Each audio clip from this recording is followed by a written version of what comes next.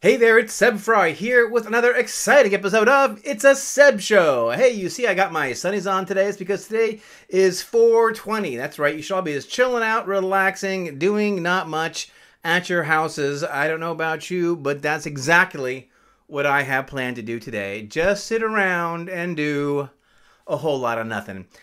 It's interesting. I don't know about you, but I get all these emails all the time, actually, like maybe 5 or 10 a day, where people are inviting me to come on to a webinar or a Zoom conference or a Google Hangout or something and talk about how you can take best advantage of this time when we are all sheltering in place, right? Like, hey, here's your strategy, how to take advantage of this or, achieve some huge spectacular result while you're locked away in this house.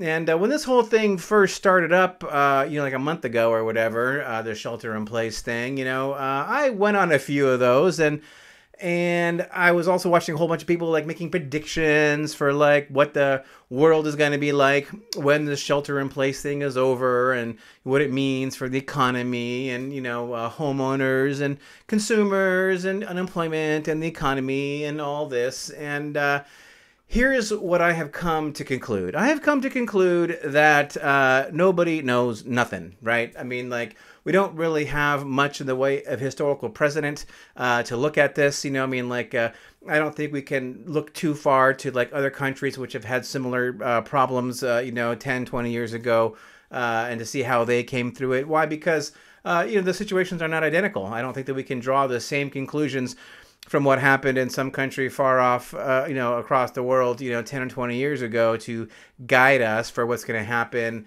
today. So really, nobody knows what's going on. And I have not spent a lot of time telling people what I think is going to happen, other than I did say famously at the beginning of this that I don't believe this is the zombie apocalypse. I don't believe this is the event which is going to destroy forever the California real estate market. I don't think that. I still don't think that.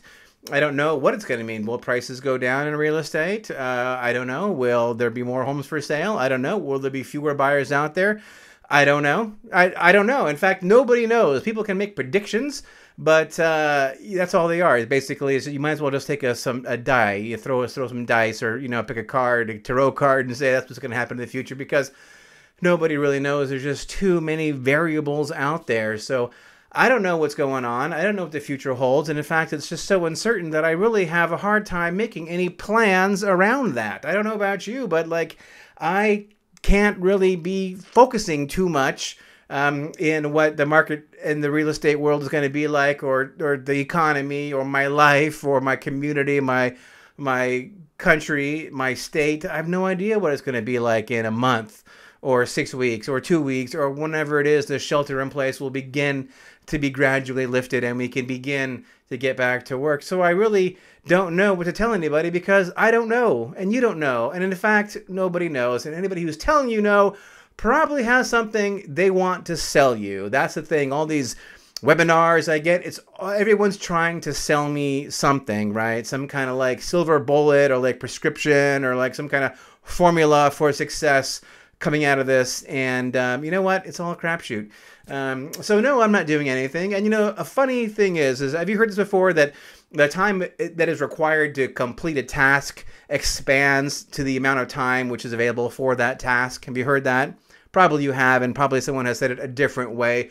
But that's part of my problem. I'm not getting anything done because I have an infinite amount of time to do anything that I want to do. And so if I wanted to put out a second edition of my book, for example, I could be doing that. That'd be a great thing to be doing. But I haven't really started it at all because I have an unknown amount of time to do it. And there's no real great pressing need to do any of that, right? I mean, there's all kinds of things I could be doing, but I'm not doing. You know what I'm doing? I'm focusing on the here and now, the present, which basically is my family and I, and our time in our little bubble right here. I'm just focusing inward, not outward, because that is really the only thing that I can control right now. So listen, I hope that you guys are doing okay. This is some really rough stuff. I've seen so many sad tales from people's lives that they've been sharing on social media, and it is heartbreaking. And a lot of people are being very badly hurt by this, and my heart goes out to them. And I hope that we all come out of this stronger and better somehow at the end of all this. And I really think that we will. I don't know why I think that, because I'm an optimist. I have to be in the real estate business. Got to be an optimist, because if you're not, this business will crush you and you'll soon be out. So I'm hoping for the best. I think it will be okay. Just my instinct telling me that. Don't have any facts or data that backs that up, but that's where I'm coming from. So I hope that you guys are doing okay, and that that everyone in your family is safe and healthy and as happy as they can be given these strange, bizarre, and challenging times. All right, that is it for this episode of It's a Seb Show. Thank you so much for watching. I would love a comment from you right here on the webpage, on the YouTube video or whatever, telling me how you are doing in this time. Do you think we're going to be okay coming out of this? Do you think it's going to be a total disaster? You think it is a zombie apocalypse? I'd love to know your feelings about that. All right, that is it for this episode of It's a Seb Show. Thank you so much for watching, and I'll have another episode up again one of these days.